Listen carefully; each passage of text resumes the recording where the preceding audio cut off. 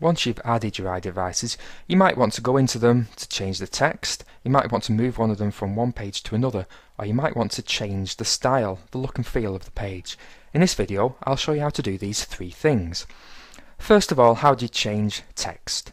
Well, if you look at the bottom of each iDevice, you've got a little edit icon, and if I click on the edit button, you can see your text again. Now I'm just going to remove some of these full stops.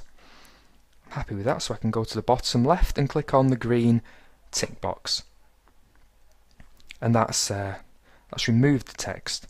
Now if I wanted to move Activity 1 from the Swimming 101 homepage to the History of Swimming page, all I need to do is click on the edit icon again, and here at the bottom I've got a drop down box that says Move To, and if I click that and choose the page I want to move this iDevice to, which is History of Swimming, we'll see that it's gone from the Swimming 101 homepage, and when I click on History of Swimming we can see that it's there. Now finally, how do you change the style of the page?